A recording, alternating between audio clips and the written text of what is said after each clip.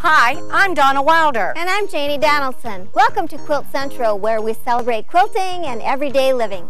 We're going to decorate our quilter's dream house. So stay tuned. Funding for Quilt Central has been provided by the American Quilters Society, dedicated to promoting today's quilter. Quilting Machines International, providing quilting machines and supplies for the world. Sulky of America, taking creativity to new heights with decorated threads, stabilizers, and books. Bernina of America, nothing sews like a Bernina. Nothing. Lawn Tamers, great landscaping takes more than just trimming the grass. Lawn Tamers Nursery and Garden Center. Fairfield, maker of polyfill fiber fill, pillow, batting, and foam products. FreeSpirit Fabrics, quilting fabrics with style. The National Quilting Association, a non-profit association promoting quilting and quilters. Quilt Central, celebrating quilting in everyday living with your hosts Jane Donaldson and Donna Wilder. The concept for Quilt Central began with an empty house in Paducah, Kentucky. We went room by room using different themes to decorate the house. We started with the living room, which is the central part of any home. Let's take a look at the before. Now you can see what happened when we put our busy hands to work and created all of the quilting projects. You'll notice first the window treatment. We selected a themed fabric that we began with. We then took that fabric and Janie quilted it on the longarm quilting machine to create the slipcover for the couch. The focal point of the room is the beautiful wall hanging that was done with the Stack N Wack technique, and it has the fan pattern. We even added the fireplace cover that features the cue for Quilt Central. So sit back, relax, and enjoy our show.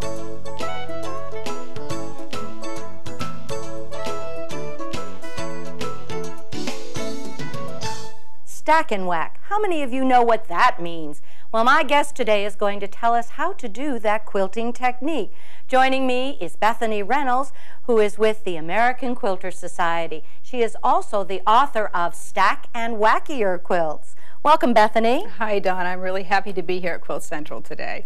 Well, when did you develop this technique? I started playing around with this in about 1993, and it took a couple of years to really work the bugs out and just see what you could do with it and have fun with it. Well, I understand your books are the top sellers, so it must be a technique that everybody likes. It is an awfully fun technique, and once people get started with it, it's very habit-forming, hard to stop. Well, the quilt that you've done is so spectacular. Tell us a little bit about that. Well, it's a fan quilt, and fans are wonderful because this particular design works in just about any kind of fabric that you want to use for it. And I've brought a couple other examples with me to show you, besides the one we have here in the living room. Here's a blue and white one, kind of a Delft effect, that shows that even with a very sort of monochromatic fabric, even if there aren't a lot of colors in it, if there's good contrast and interesting shapes in the print, you can get really lovely designs.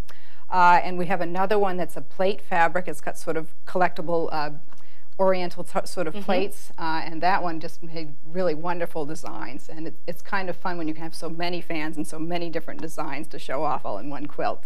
Now, each design looks like it's so perfectly placed. How did you do that? Well, there's a little trick to it, but it's not very tricky. Should we go ahead and sure, show how we do that? Show how we do that.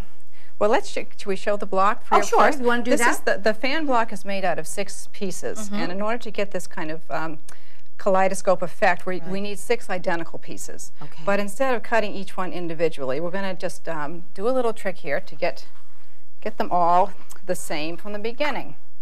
I'm going to take my yardage and split it up the middle for a couple of yards. You need to have at least 6 repeats of fabric for this because we need the 6 identical pieces. And explain what a repeat is. Well, a repeat, when the designer lays out the fabric, they can put as many repeats on a screen as will divide up evenly. And we can usually see, if we look at a motif on the fabric, say this castle here, and then we find it again here, that's a design repeat. And it'll just keep repeating at the same interval through the whole fabric.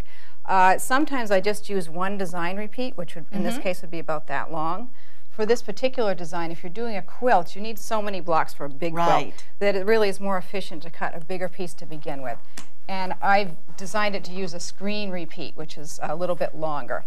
And we can find that very easily where the selvage is printed if we just look for the name and just line up and measure and see how long that comes out to. So that's 23.5 inches on this fabric. And that's a pretty typical repeat length because of the machinery that's used. Now, what I'm going to do, I'm working with half the width of the fabric, and that's so that I can very easily cut a single layer with my 24-inch ruler and not have to be shifting. And I've trimmed off one end straight here. Now I'm going to measure off and cut a rectangle that is half the width, and it's that magic number long, whatever that repeat length was. So I need 23.5. I've just set it down there at 23.5. And I'm going to cut there and come down to the other side. And it's a 24-inch ruler, so I can just put my half-inch line there on the edge. And then turn the ruler so that I can cut between the two. If I just pull them apart a little bit so that it's always even on the ends. Right, so we have a rectangle. Now, that's one screen repeat long. It happens to be 2 design repeats on this fabric. Some fabrics it might be 3 because sometimes you might only have about an 8-inch repeat. And some fabrics it might only be 1 because sometimes the designer might have used the whole screen. So your yardage also varies, and that's why in my books I always have charts that work out all the math so that you don't have to do that. Make it easy for everyone. Yeah. Because most quilters don't particularly like math. True. Now what I've done is just laying this on top, and then you just use your fingernails until it just disappears. So this is how you get everything to come out even. All there is exactly the same. And then once I've got it, I don't have to get this really perfect at this point because we're going to even it up again later on. But this is kind of rough cutting out to get that repeat. So you've got 2, if this is here, it's the same on the underneath piece. We got 2 identical pieces. And we would need to cut 4 more of these so that we'd have 6. We need 1 layer for each piece in the block. Good, so now I know you've done that, so should I move these? Yes, we did a little bit of work ahead of time to put them over here. make it quicker to show. I press the repeats and I use sizing so that I get them nice and flat and smooth. And then I take and pin them down through the stack. And I like to take a pin that's got a head on it. I can get a hold of one. Okay. I'll unpin one here so that I can show you. I find some place on the print where I can see where it repeats. Oh, good. Or see the motif very easily. So I'll take a little dot there and just push the fabric up onto the pin at that point, down through the stack. Preparation is extremely important in this one, I can see. This is probably the most important step for getting it accurate. Because this is when you line it up through, and very often when you do that, your edges might be all uneven over here, just because we did rough cut it that first time. But this gets it even again. And would you do that in several places throughout? Yes, I do it usually 3 or 4 places across the width, and then what I do is pin once up on here on each side, and then I keep repinning as I go along. As you move down. It's easier than trying to pin the whole thing all at once.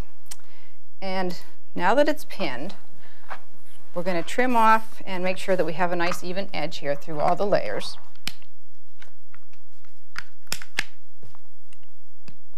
What'd we do without rotary cutters? Now, this technique couldn't have been done until we had rotary cutters because the scissors would never be accurate enough to do that. To cut that many layers. Okay. And then we'll turn it around. I need to cut an 8 3/4 inch strip for the size fan that I'm using. Alrighty. And so I can do that a couple of different ways.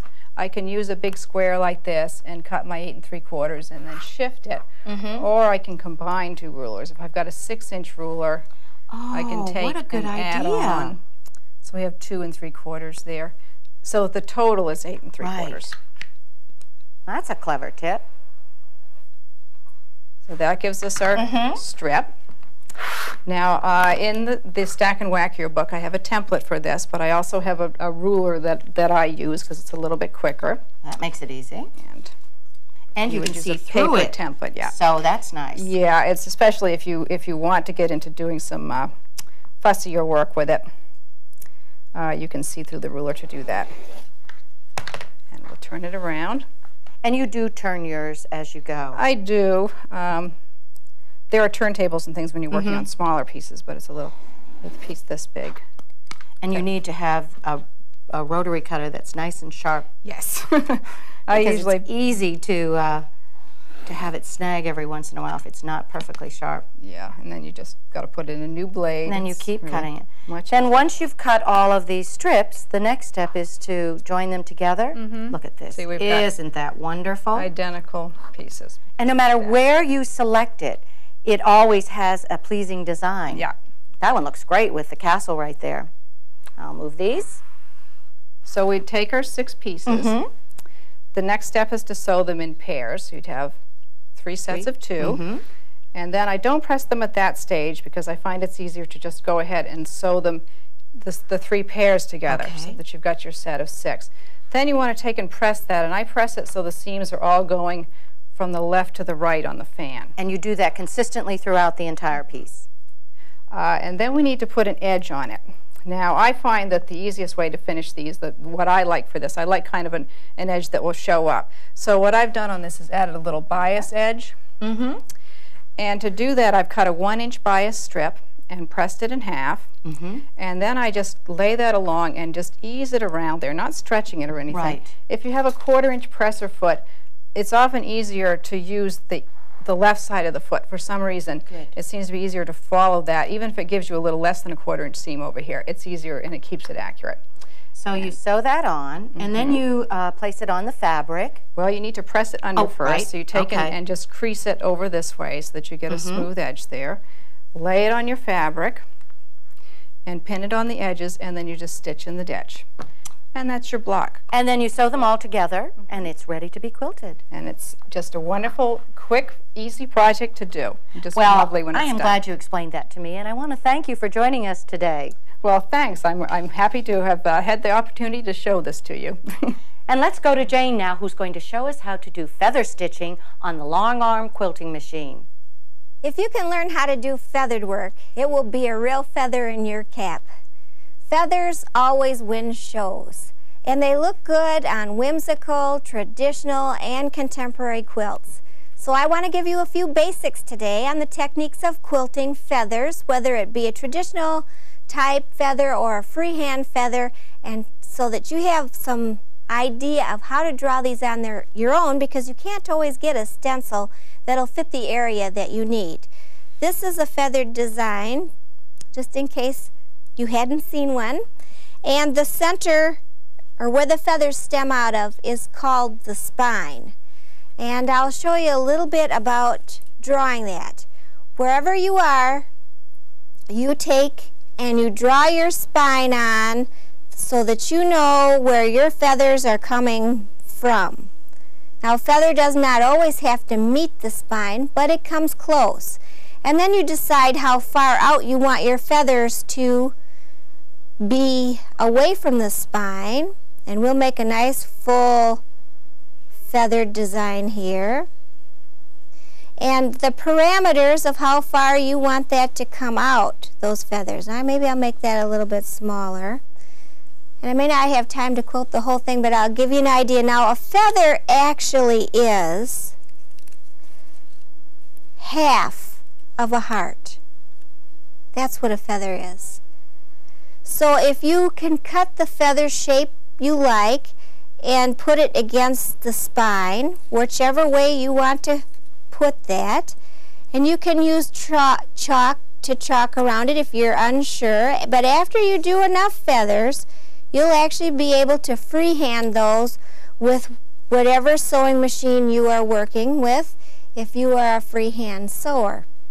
So I will show you a little bit about this. I have actually already stitched the spine in order to save some time, and I'll go over here where I'm not interfering with the chalk to give you a little bit better idea of how we do feathered work. Now, it is a little bit more difficult than some types of work because in some places you actually have to overlap your quilting, so you have to be acquainted with your machine and know where your needle is in order to do that. So I know some girls avoid feather work, but it's well worth the effort to learn how. So here we go. I always think round when I do these, I think to myself, round, straight. Now these are freehand feathers. They do not meet the spine. That gives you an idea of how you can actually freehand that kind of a loop in there. So I wanted you to see and get the idea of how you can do that around a circle, and I want to give you some ideas of how not only to do this type of a medallion, but also how to actually work a border or a corner or something else, because there's some real important shapes that you should know. Now one is a candy cane shape. Those are hard stencils to find, but they're very, very helpful. Now, if I draw a candy cane, and that's my spine, I can make one go one way, and I can make another one go another way. You see, and I can create a border just by flipping that candy cane shape. I also could make a corner that actually came out from one of them with the same kind of a candy cane shape. Or I could make it so that the corner went in on the candy cane shape. And then I can add my feathers. And if you want to get real fancy with feathers, you'll cut some hearts that they go from large to small, and you will actually make that look like it is actually growing or diminishing, and that will give it another really neat look.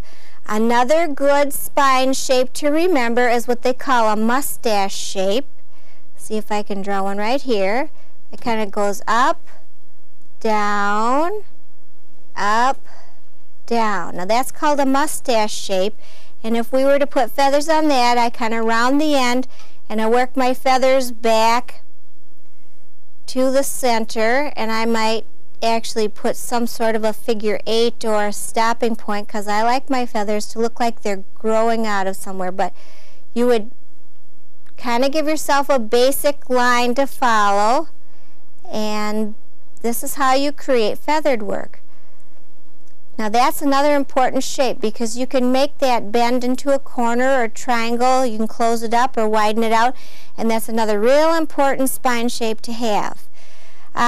Traditional feathers, like the stencil that I first showed you, they usually meet the spine. They come right down to it like this, and you can actually sew over that spine as many times as you need to thicken it up. It will help the look of the quilt. And I guess I should probably show you one more thing about feathers. So I'll draw another little spine over here, kind of a straight one, just a straight line here. And there is a feather that has a point on it. They call it a seaweed feather. It actually, points up and down and up and down. And I want to quilt a little bit, so I'll quickly go from one point here to the next, and I'll show you a few feathers. The spine is the most important thing to do first. That anchors your work.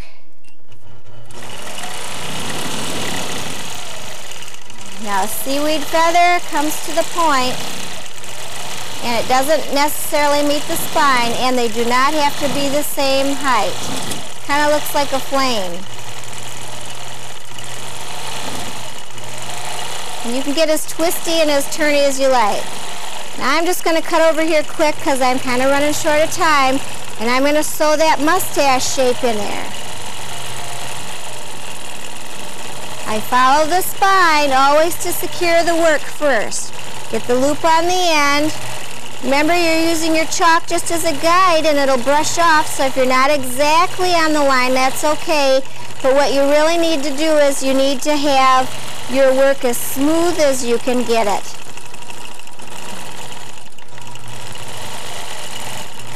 And then I'm going to go run over here and try to do a little bit of that candy cane one for you.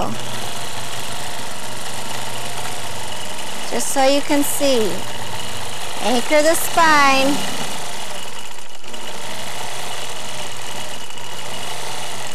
Now some girls can go both directions after they do this. They can go forward and backward with their feathers. And some girls struggle with it, and they have to kind of stop their machine and go the other way. But you will learn. On the inside curve there's a few less. On the outside curve a few more. There. That gives you a little idea. I hope you have learned something today. Please try feathers. You will really love the look. If you put them with a grid or a straight line, they really stand out, and like I have said, they always are show winners. I'm sure by now you've recognized that the fireplace screen cover features the logo for Quilt Central, and we're going to talk to Jane and see how she did all of that beautiful thread play work on that piece. Hi, Jane. Hi, Donna. Well, this piece, it's our logo, and we wanted it to be very flat because it's in a framework, and we also wanted it to look like it was emanating flames from the center because the Quilt Central is the center of the quilt world. So we put these long flames on here. Well, I think you achieved it. It looks great. So we'll show you a little bit how we added those. Okay. So you just are doing a kind of a free motion stitch on this? It's a flame point, and it's very colorful, and you can add as much as you like. How do you know when enough is enough? Is there ever that point? Well, we wanted this one to be very flat, and if you quilt with less than 1 inch increments, spaces, it will flatten right out. Oh, good. Well, this really looks great. Now, the machine you're using, is this an industrial machine? Yes, this is. It's considered a semi-industrial machine, and a lot of sit-down quilters use this. It's becoming very popular in the quilt world because not every woman wants to have a huge long arm in their sewing room, and this fits the space and it fits the pocketbook. And I always say no sewing room is complete without some sort of quilter. Well, good. Now, is it my imagination, or did we use a variegated thread on this? No, this is a variegated thread, and let me put that on some light colored fabric so you can see how that looks. There's so many things you can do to embellish. Now, the variegated threads are nice too because they give you a variety when you have a multicolored piece too. It's sometimes hard to select what color thread you're going to use, so I think the variegateds work well for that. Yes, and as you sew along and you change your mind, you are still in the same color way because they come maybe in pinks or they come in fall tones or... Good. So I'll just do a little leaf thing here. Oh, we're going to see like a leaf. Now, is this a cotton thread or is this a rayon thread? This is a rayon, so it has some shine to it. Which is nice. It gives it a lovely luster. Yes. And I'll just make a little 5-pointed flower here. Oh, you're so clever. You can make these look so good. And that way you see how all those different colors kind of emanate from the beginning of the center section there. That's great. It's kind of a neat little flower. Good.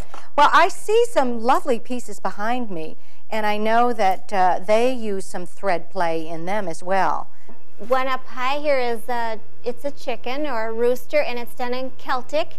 It's one line. You can put your needle down and just sew and sew and sew until you filled in the body of the bird, and that's kind of a unique piece. I think once we got the hang of it, we ran that whole entire piece in about 3.5 minutes. Oh my goodness! How about the second one?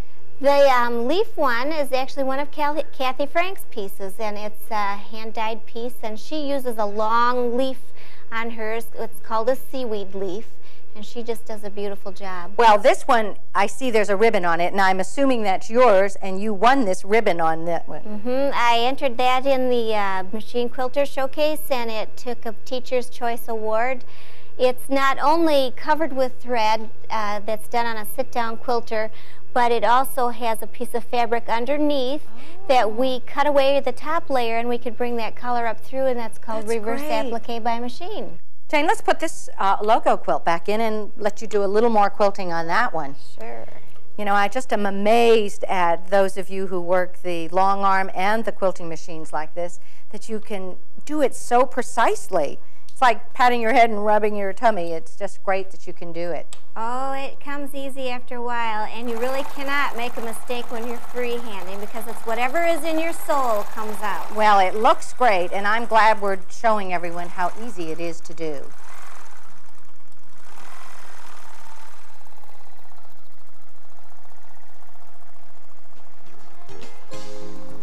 Well, I'm really glad I learned a lot about the machine quilting today.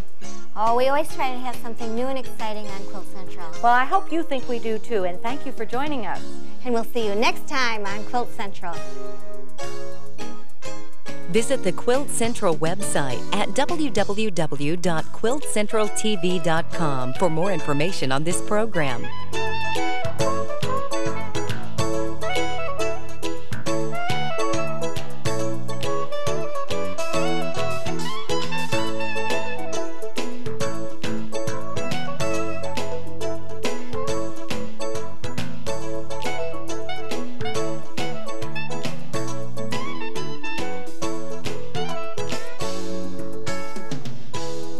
Funding for Quilt Central has been provided by the American Quilters Society, dedicated to promoting today's quilter.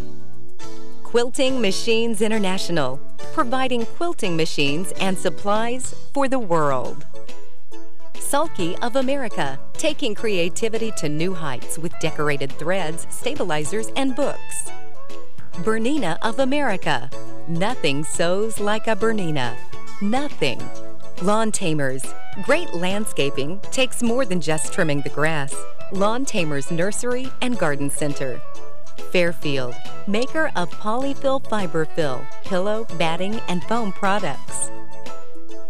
FreeSpirit Fabrics, quilting fabrics with style. The National Quilting Association, a non-profit association promoting quilting and quilters.